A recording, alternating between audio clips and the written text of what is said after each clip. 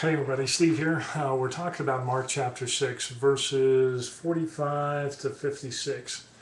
And we already read about this. This is a response video. And Jesus walks on the water, and he made his disciples get into the boat, and they departed. It was the fourth watch, and which is about 3 a.m. to 6 a.m. And the winds that came up, and they were rowing, and they weren't getting anywhere. And so Jesus goes out and he walks on the water again to display his power and his authority over pretty much everything there is. You know, the sick, the lame, the demonic, the weather, nature, physics themselves, and all the different laws and things like that, that he rules those things and he's in charge. Well, it ends up that when they saw him walking on the sea, they supposed it was a ghost and cried out. And he said, "Be of good cheer, it is I, do not be afraid." And he went up into the boat with them, and the wind ceased, and they were greatly amazed in themselves beyond measure, and marveled. For they had not understood about the loaves, because their heart was hardened. Now, it's kind of interesting that you go back to that previous passage where it talks about Jesus feeding the 5,000, even though they were the ones that gathered up the fish, handed it to Jesus, Jesus blessed them, and they handed it out, and there was so many remains, and they took up 12 baskets full of fragments and of fish. And those who had eaten the loaves were about 5,000 men. That wasn't counting the women and children. But imagine how hard-hearted you would have to be to not believe. And again, it's interesting because sometimes we think of the disciples, at least I did anyway, to the point of where, well, they're the disciples. They automatically knew everything. They automatically believed. They had a heart after God, and they didn't stumble. They didn't fall. They didn't question. They didn't doubt. Of course, they didn't have any hardness of heart. That was only Judas who betrayed Jesus. But here we see that, for they had not understood about the loaves because their heart was hardened. And how does that reflect on us? How many times have we seen God just by letting us live and breathe, and intervening in situations and keeping us from just so many different dangers in our lives, and we still have a hard heart. Look at how the Israelites in the Old Testament, how many things that God did for them. Great and wonderful and miraculous things, and yet they still rebelled against God, and they still sinned against him. It makes you wonder about yourself, and is there any hope? But there is hope. There is hope in Jesus Christ. And that even though while Jesus displays, and heaven and earth declare the glory of God, who Jesus is and what he's done for us by dying on the cross and being risen again from the dead, we still have problems with that, because we still want to hold on to that flesh. We don't want to give up. We don't want to yield. We don't want to lay down our lives and follow after him. And that's how ingrained we are in this world.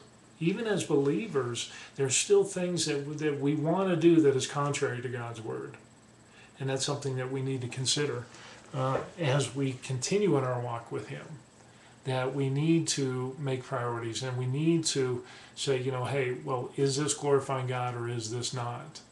And you need to make decisions on certain things.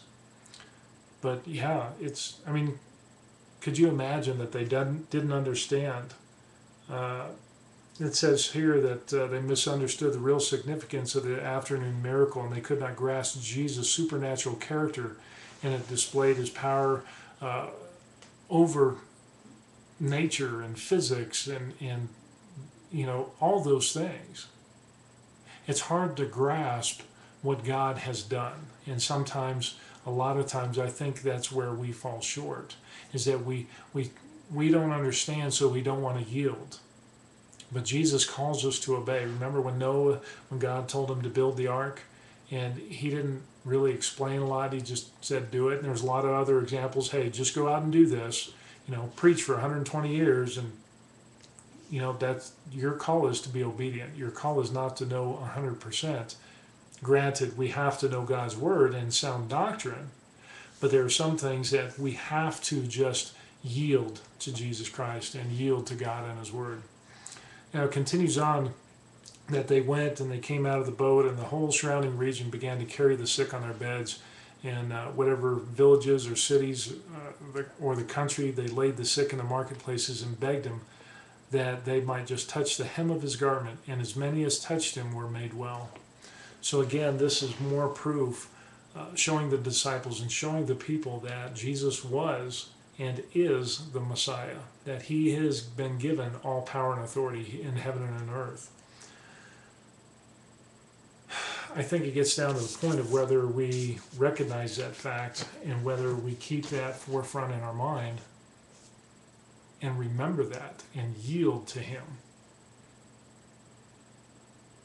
It's something that I think we forget because we get so wrapped up in the world. We get wrapped up in TV and movies and sports and novels and whatever else that the world has to offer. The next great sale at the store, or the new Hannah Montana, Miley Cyrus, whatever music. That stuff doesn't matter, especially if it's the world. What we need to get is on track with our lives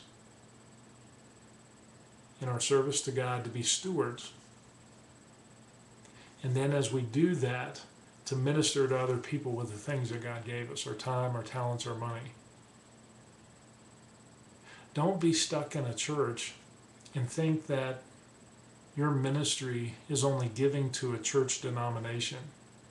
If you think that's the extent of your ministry and your giving, you need to back up and take another look. Your ministry is you interacting with other people. How can cutting a check be the light of the world or the salt of the earth? You're just cutting a check. Yeah, it might help do some things. It might keep the lights on in the church, and it might pay the pastor and the accountants and the lease and utilities. But when it gets down to it, when God asks you on that day of judgment, what did you do? How did you give? You're going to be accountable for your actions, just like the parable of the talents. Did you bury that talent, that time, those resources, that money? Did you reach out to those around you? Orphans, widows, homeless, prisoners, whatever the case may be, even your next door neighbors.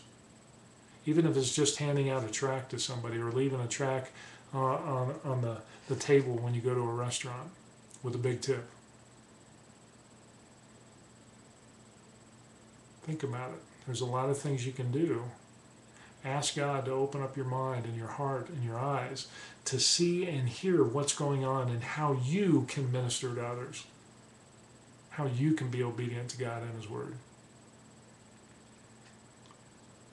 When you do, the enemy's going to fight hard against you because he doesn't want you doing it. He'll give you every excuse in the book, and time will just click by fast like that. And next thing you know, a year, 2 years, 3 years, 10 years have gone by and you've done nothing.